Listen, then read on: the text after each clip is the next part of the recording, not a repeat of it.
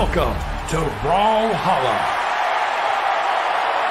Let's see what happens as we go into game number 1 between Raydish and Impala. Let's see what happens here in Core Clash 1v1s. Starting off, Raydish find that first weapon and quickly building a lot of combo, going for an ambitious ground pound read. Not finding it, but still starting off well, but it is just about even, you know.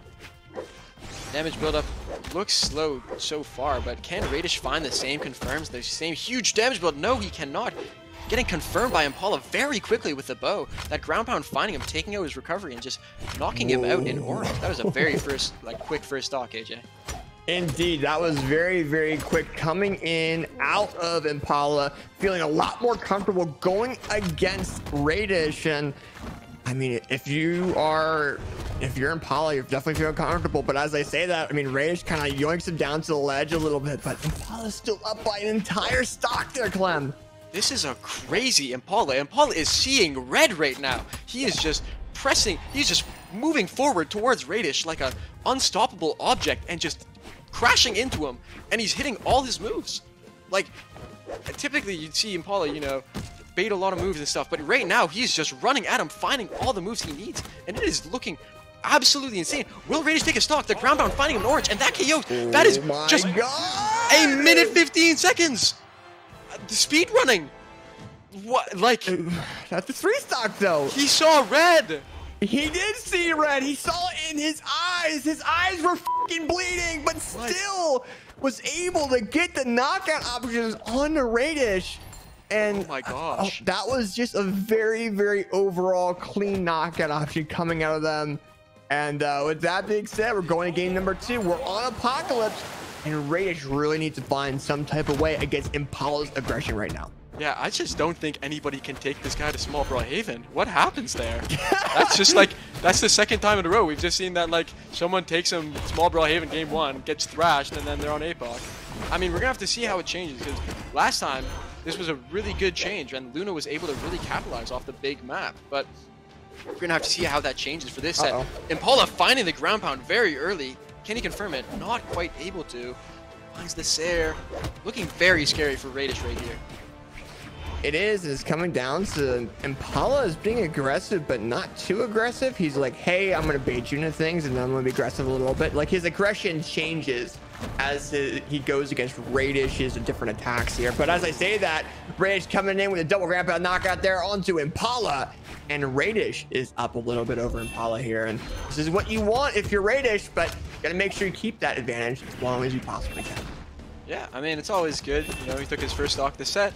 Very important. And I mean, you know, he's looking very solid in this game too. A lot more confident than he was last game, you know.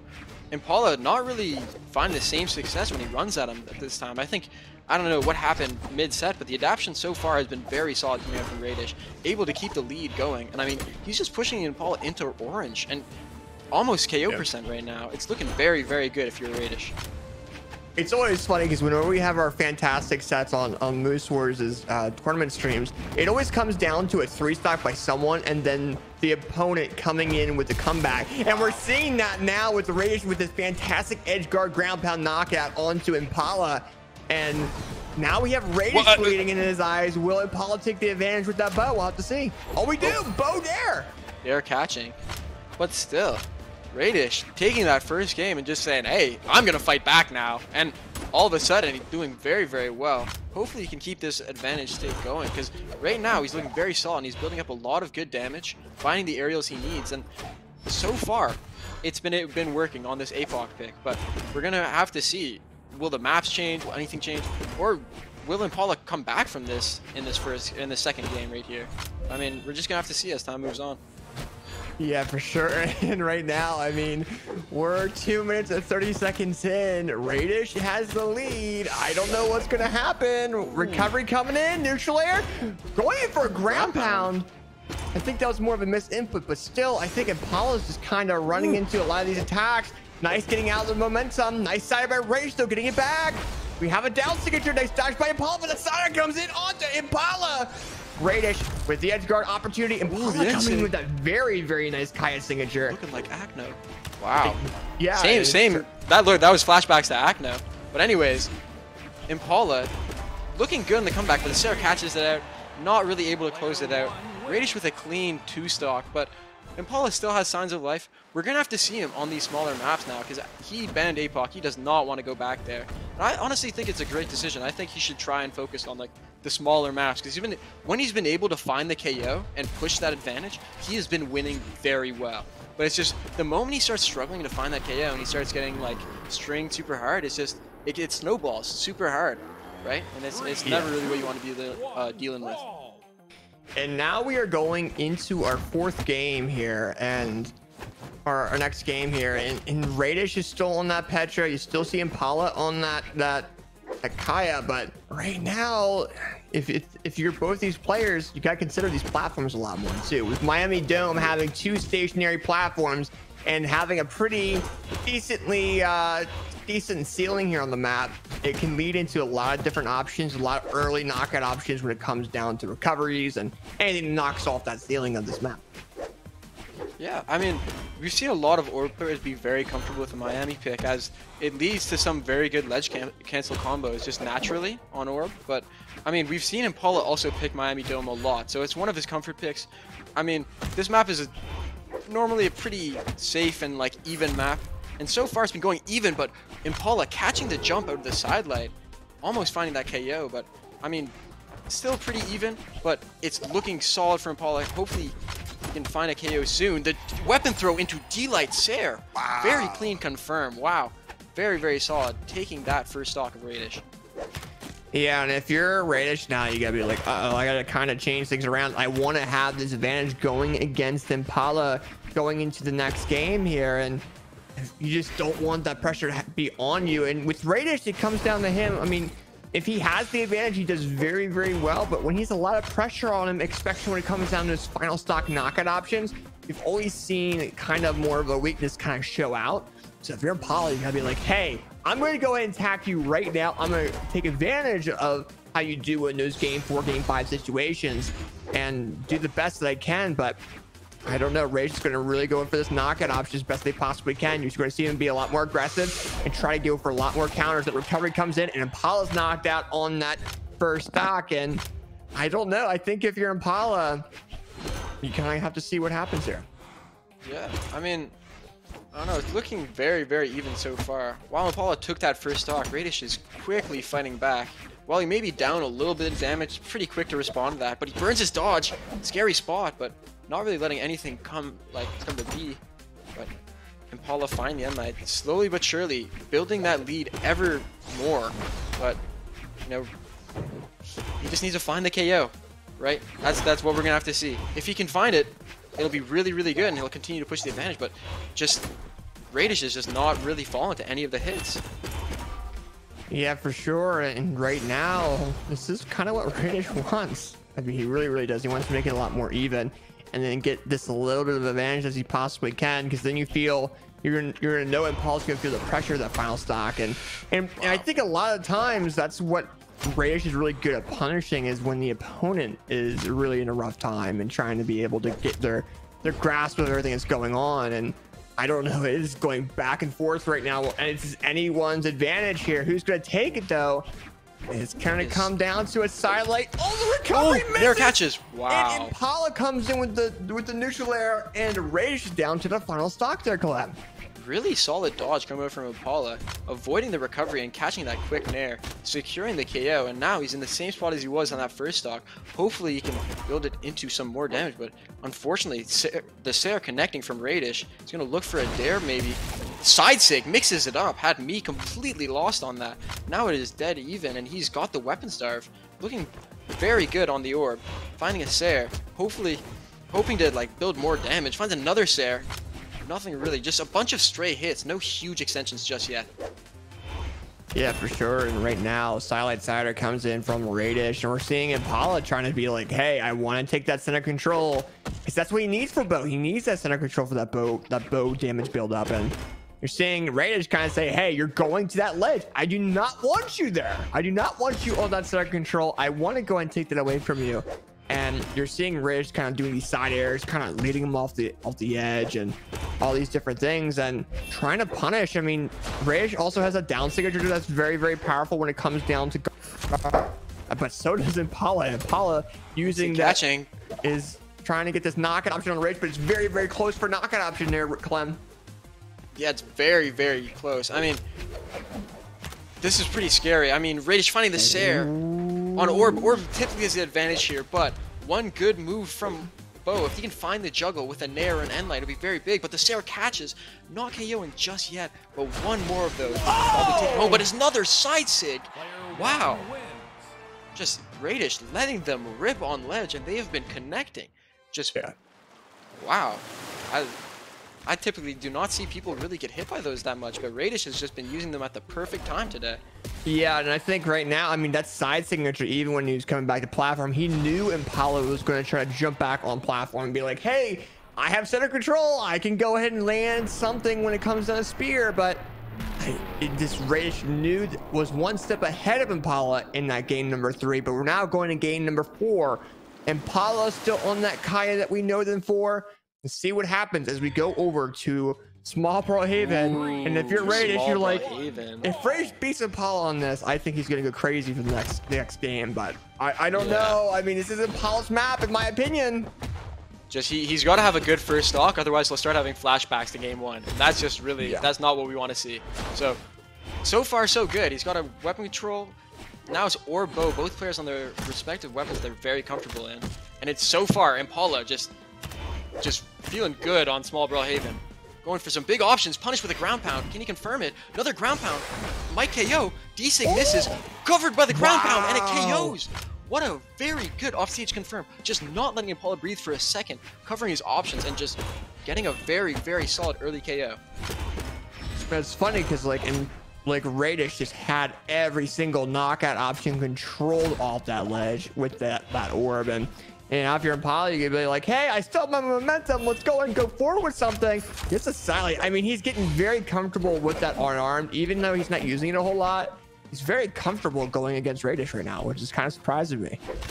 Right. I mean, Impala's looking pretty confident right now. I don't think he's too rattled by that first stock, but he really just finding those nairs, evens it up ever so slightly, but he still has a bit of a damage deficit to build up and catch up from. But, I mean, it's not the end of the world, and Raydish is on gauntlets. This is typically kind of where you want him, because if you looked at the damage in the last games, it is all orb focus. His gauntlets are kind of cold right now. I don't know how much he's been using them in this last set, so we're gonna have to see if he can really make use of them.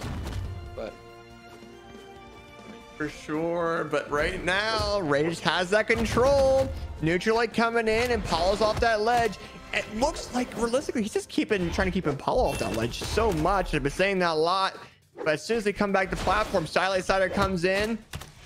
Nice little bow combo coming in from Impala, trying to get these follow-up options on the Raydish, but the dodge reads coming in from both players have been fantastic.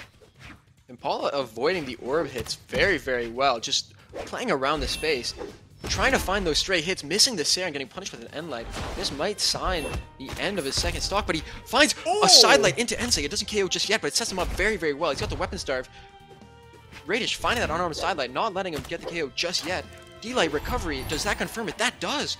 Impala taking the lead for the first time this game, and I mean, if he takes this game, it'll be pushing to a game 5, so he's looking to keep this momentum. Raydish whiffing a side sig. I mean, I don't know. This is looking very tense, AJ. It is. It's going to come down to how fast Raydish can get this knockout option onto Impala and how well he's able to really show the force that he can and lead Impala off that ledge, because that's how he's been winning these games, is making sure these players go off the ledge and don't have to really have this control. And Raydish gets that side air knockout onto Impala, has a little bit of a disadvantage, but if all it comes down to is really keeping Impala without a weapon and off the ledge. Raydish really liking these D6 and these ground pounds today, but so far has the weapon control, might still be behind slightly in damage, but it's not looking that bad right now. Not able to weapon starve one more time, gets caught in the juggle though. This might spell the end for Raydish. Side sig catching, and that is going to secure that game 4, and wow, we're going to a game 5 scenario. Indeed, this is going to go into game number 5 between Impala and Raydish, and they're going over to Apocalypse. We don't see that small Brawlhaven anymore. And I mean, just overall, man, I mean, Impala has just been really, really showing his gameplay. And I don't know. We're going here. Raydish is going to really want Impala off the ledge. I think Impala, after going 4 games against Raydish, realizes that.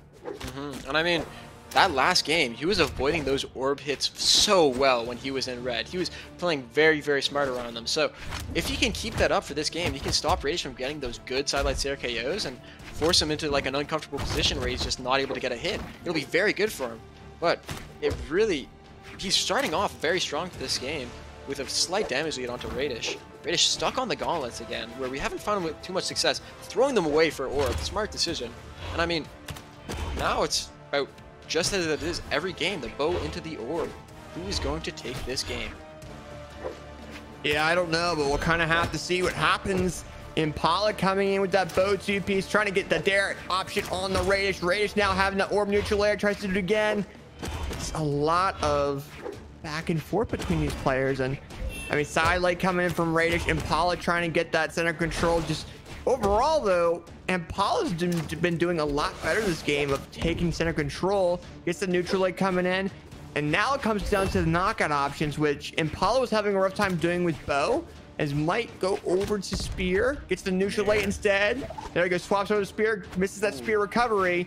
Throws it away. Disarmed. Is comfortable with unarmed. Chases down. Knockout on Raydish. Wow, just chasing him down with the unarmed. Just very, very confident. Getting hit with the Sair. No longer the safest spot, but I mean, he just has to find a couple more nairs, maybe 2, and it'll be good. But sidelight Sair catching, and now looking very, very scary for Impala. D-Sig not catching just quite yet, but I mean, D-Light Nair KOs. Wow. And so Impala looking confident in this game 5, taking the first stock with a good juggle into the weapon throw, hitting 2 nairs. Can he keep up the momentum?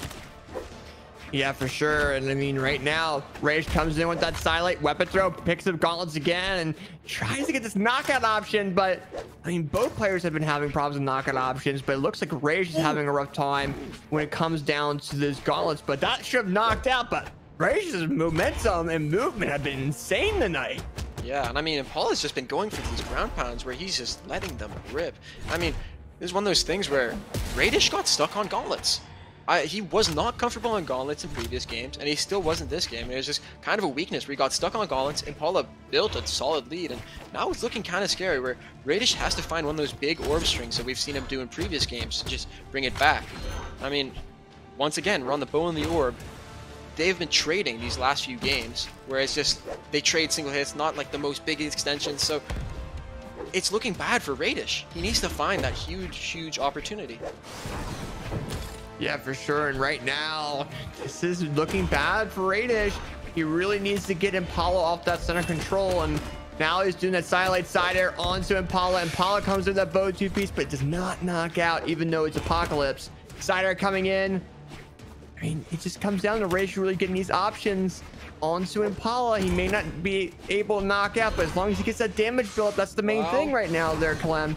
Yeah, and I mean, this is kind of the opposite of what we've seen last game, where it is instead of Impala avoiding Raydish's orb moves, he goes for a sidelight Ensig, doesn't KO just yet.